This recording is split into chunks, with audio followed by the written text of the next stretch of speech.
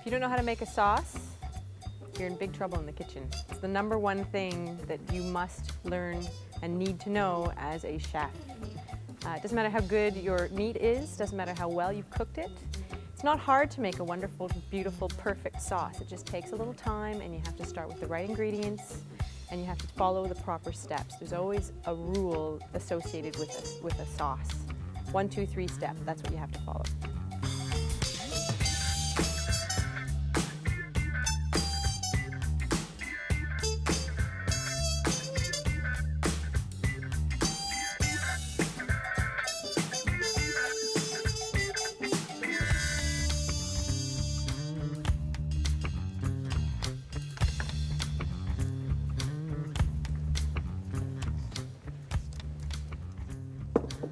I think that the most important thing I ever learned when becoming a professional chef was how to make a sauce properly. Veal bones are going to be the first thing that I add to my roasting pan, which are going to go in the oven, and this is the basis of my brown sauce or veal glace. Right into the oven to roast at a low temperature. #1 rule when you're roasting bones is low and slow. Slow and steady wins the race. You want caramelization. All the sugars around the meats are going to caramelize on the bones. There's actually more flavor in these bones than there is in any piece of meat you'll have. There's also gelatin, which is going to provide the thickness in the sauce. Next, another important step is mirepoix. Carrots, celery, onions, leeks. These go in. They get roasted slowly also. The mirepoix can go in after the bones because it doesn't take as long to get really nice caramelization on it. This is going to go in until it's nice and caramelized. And when it comes out, oh, look at that, it's perfect. That's exactly what I'm looking for. Nicely brown bits. The caramelization on the vegetables is actually a sweet flavor. Claudia, can you bring over that stock pot? Yeah, chef. A sweet flavor that I need. I'm just going to déglacer here. Déglacer means deglaze. Scraping up all of the good brown bits at the bottom of the pan here. I'm just going to do this with water. You can do it with wine. Water's here. It's sort of the easiest thing. Give it a little scrape. Make sure that I bring all of the nice brown crispy bits from the bottom of the pan up, and this is also going to provide great flavor and great color to my sauce. Now this is just the beginning. This is just a veal stock. This will become veal glace, and it's the saucier's best friend. Becoming a saucier in a restaurant is probably the most coveted position. You know, it's sort of what every apprentice wants to be when they, you know, grow up, so to speak, in the kitchen. These veal bones are going to be covered with water.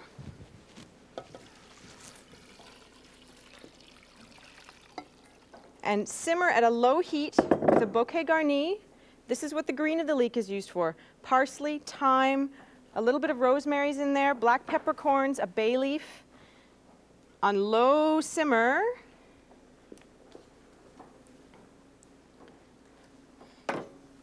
This is what it starts out like, and this is what it's finished like. All these impurities on the top of this stock are going to have to be skimmed off. Skimming is a very, very, very important step. If there's one thing that you cannot omit from making a perfect veal stock, is skimming off the impurities. It's all these impurities that are going to cloud your stock. A low, slow simmer is going to provide you with a beautiful, clear stock in the end. It's going to be perfect once it becomes the reduction sauce.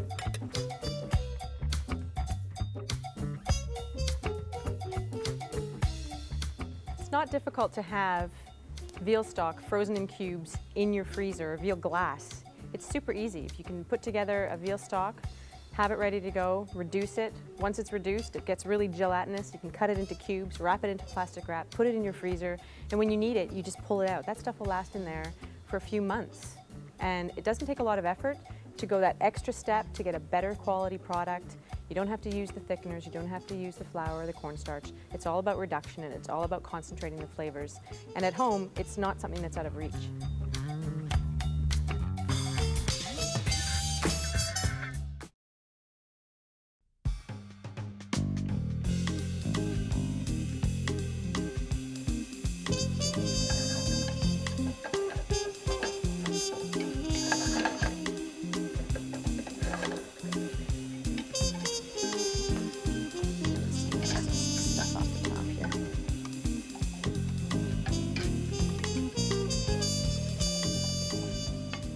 I'm just taking the remainder of the impurities off the top of my veal stock. This has been simmering for about 5 or 6 hours. It's a beautiful rich color and it's ready to be strained. This has great flavor, all of the flavor's been extracted, and it can't cook too long because you don't want to make your stock cloudy.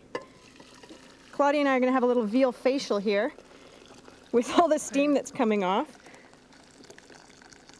Okay. Now this veal stock is going to metamorphosize into this black gold veal glass. This is reduced veal stock. That's all it's done. It's simmered very slowly over a very low heat for a very long time. It also has not boiled. This is how thick and gorgeous this sauce is. I have 3 reductions in pans. Reductions are how sauces are made now in a modern kitchen. And nowadays there's no artificial thickeners or starches used to thicken the sauces. We just depend on the gelatin in the bones from veal, chicken also.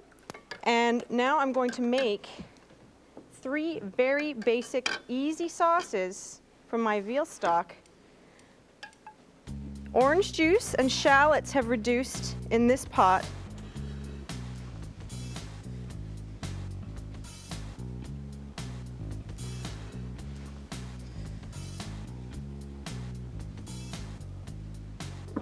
In this pan, I have shallots and reduced port, and in this pan, shallots and reduced Cabernet Sauvignon wine. The shallots are very important, as is the quality of the wine or the liquid that you're using. They're imparting some great flavors here. And I'm going to put a little bit of orange zest into my orange sauce. Not too much, just a little bit to add a little extra flavor. And quartered Calamirna figs. These are going to swell in the sauce. They're going to flavor the sauce. You're going to get little bits of the seeds from the figs in there. A little bit of extra crunchy texture. And some grainy mustard is going into this Cabernet reduction. Give it a little whisk. Now these are going to reduce just a slight bit. That sauce that I have, my veal glace, can be used as sauce. I'm just sort of stepping up the level here and adding a few more flavors, making it a little bit more complex. And I'm going to finish only the one with the orange with a little bit of butter. This is a Monté au beurre. Hard butter, just whisked in or swirled in. You don't necessarily have to use a whisk. And it finishes the sauce. It imparts a little bit of a richness, a better mouthfeel. And then I'm ready to use my sauces to finish my plates. Claudia, are we ready to go there? Yes, chef. Okay. I sauce with a spoon, not with a ladle, and sauce over the meat and around the meat. Look at that. That's beautiful.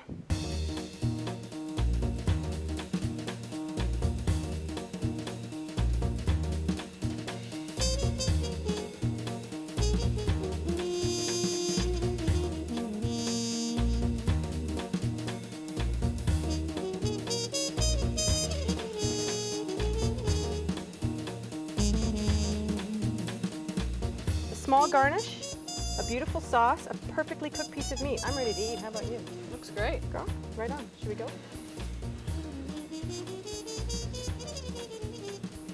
Hard and fast rules of sauce making.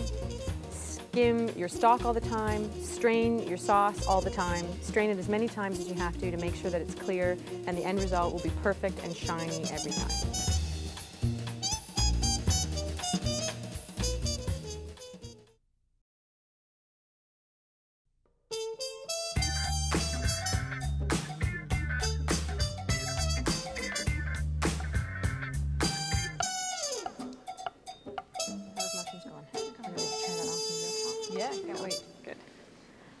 Another perfect addition to making a perfect sauce is butter and cream, two essential ingredients in the sauce kitchen. Starting with the cream, I have a pan of reduced red wine, Cabernet Sauvignon, and sautéed shallots, to which I'm adding my gorgeous veal glace.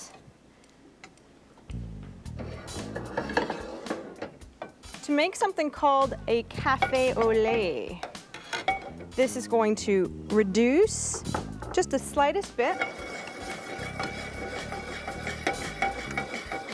And the cream is added not only for flavor, but for richness, for smoothness, and to impart like a lighter color. This is going to be a beautiful mushroom sauce. Okay, I'm gonna let that go.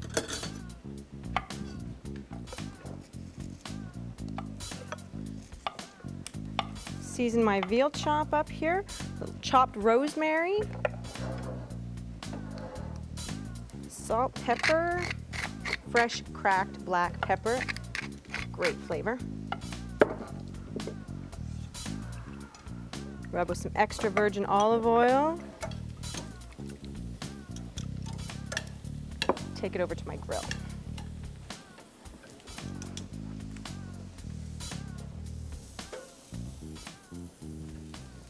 I have reduced, very reduced fish stock. I'm adding lemon juice. That fish stock started out about a cup. Now it's reduced to a few tablespoons. It's a little brown, doesn't matter. I'm going to be adding enough butter to this to change the color. A heavy bottom sauce pot is very important. And this is the beginning of a butter sauce. This is an emulsion sauce. It's very popular. It's a perfect combination and finishing to a fish dish. Now don't be afraid of how much butter is actually going into this pot. This butter is emulsifying the wine and the fish stock. You're only getting a few tablespoons on your plate, so I don't want you to worry about cholesterol and fat, and you only live once, so you might as well have a little bit of fun. I don't have to whisk this. I can just sort of spin it around in the pot. I can even just leave it there while I flip my veal chop. I'm going to turn it one more time actually before I flip it to get some good marks on it. This is going to get a little bit of finely chopped lemon zest. I don't blanch my lemon zest. The oils are the reason why you're adding it. The oils are going to impart a beautiful flavor. Flip my veal chop. Have a look to see how Claudia's doing with these mushrooms here. How's that going? They look good. Good. Excellent. Very quick sauce for fish. This is red snapper I have here. Take your pan that you've cooked your fish in, all of these beautiful little brown bits caramelized at the bottom of the pan. Take it back to the heat. This is so easy, it's not even funny. A little splash of Sauvignon Blanc. Let that bubble up. You've already got your fish stock in here. It's basically homemade fish stock that you've got because you've got the juices and the caramelization from the cooked fish. A little bit more butter.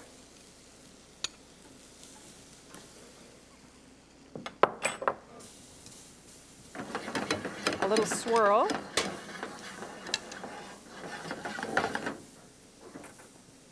How's that veal chop doing over there? It's almost there. Ready to go? Yep. I'm going to add my mushrooms to my café au lait. Do you want to bring that veal chop over? Sure. Just cut the string off of that. My fish sauce. The emulsification is already working. Ready to go. Some chopped chives.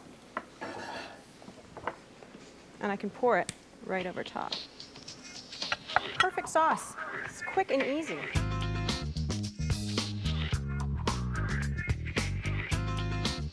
Mushroom sauce with café au lait.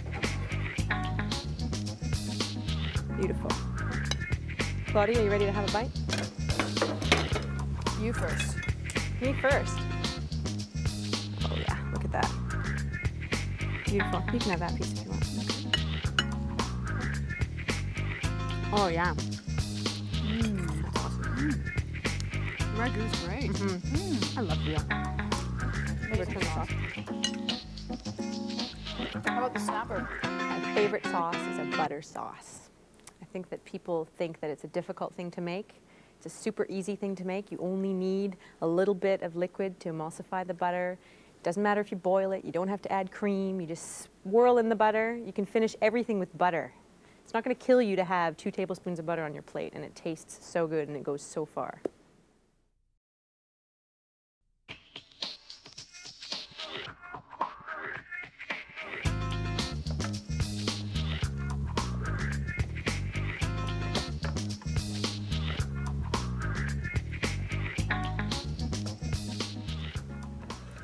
Not every sauce starts with veal stock or veal glass or butter or cream. Some of my favorite sauces are actually the quickest ones to make. My very favorite sauce for poached eggs or beef tenderloin or anything, or pork tenderloin I should say, not beef tenderloin, is caramelized onions with caramelized apples. I just put some onions into a pan with some melted butter. This is what it's going to look like, this beautiful caramelized onion. Once these are perfectly caramelized, I'm adding my Granny Smith apples. And these are going to just sit and caramelize and cook down. They're going to hold their shape because they have quite a bit of sugar in them, and they hold their shape very well when they're cooked. Another really quick sauce, very simple, no veal stock, nothing too complicated. I have some roasted peppers here. I'm going to chop these up actually. Roughly chopped. They don't have to look nice, they're just going into the food processor. These have been roasted. They're very easily peeled. Take the skin off here. Takes no time at all. Take the seeds out. There we go. Chop, chop, chop. Right into the food processor. Gets your hands a little dirty, but always have a cloth on your apron. That gets whizzed around. A little chicken stock. Not too much, they have quite a bit of liquid in the peppers as it is. And a little Sauvignon Blanc right in. That's perfect, just like that, but I'm going to go one step further, put it in my pan that has sauteed shallots in it. I love to use shallots in all of my sauces. I think they add a really nice flavor. This is just going to warm up here. And how's that for a quick sauce? What, 30 seconds or so?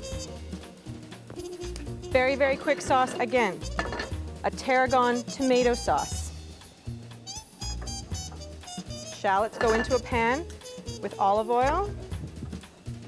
You can use shallots, garlic if you wish. Shallots are more of a mild flavor, so that's what I'm using. Peeled, blanched, then peeled, seeded, diced tomatoes. Why are they peeled? Because you don't want to have cooked skin of the tomato in your sauce. This is just sort of a refinement thing. You always do that in a restaurant. You don't want to be chewing on tomato skins. It makes the sauce look a whole lot nicer. I'm going to be adding tarragon to this, but not till the end. Salt and pepper.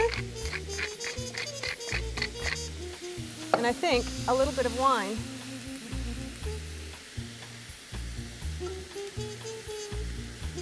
If you're going to have it, you might as well give it a little bit to your guests too, right? A little salt. That's just going to cook down. Actually, I think I'm going to give it a little splash more. Wine. Splash more of olive oil. And how's that apple sauce doing over there? It's ready. Good, that one's ready. That one's going to cook down. I'm not going to add any tarragon to my sauce yet, because I always add my herbs last. Here's what my apples and caramelized onions look like. That's just gorgeous. I'm adding dried cranberries, just for some texture.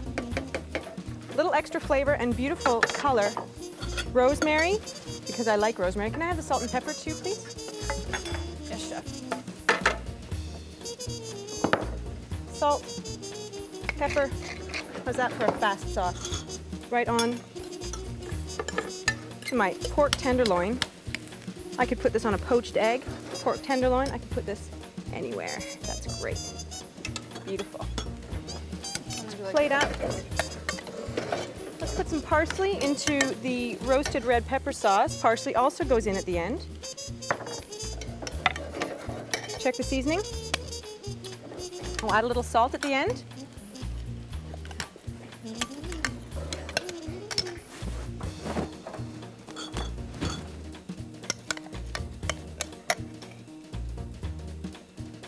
And I'm actually going to put it at the bottom of my plate with my beef, just to let the beef sort of sit on it. I'll give it a wipe because I always keep the edges clean. Some of my extra chopped parsley. It has that tarragon sauce. This tarragon sauce is perfect. Tomatoes, the tarragon gets added at the end. It's almost like a salsa, but it's cooked right on top. Oh yeah, a little bit of extra juice. Oh yeah, you'll get to eat it all right. I'm ready to eat. How about you? I'll go with the pork. All right. Seeing as this is your favorite. Oh yeah, look at that beef. That's perfect. This is the pork. That's great. Right? Amazing. Actually, I had beef for dinner last night. Pass the wine, please. Sure. Oh, this one. Not just the whole bottle. Thank you. Cheers. Cheers.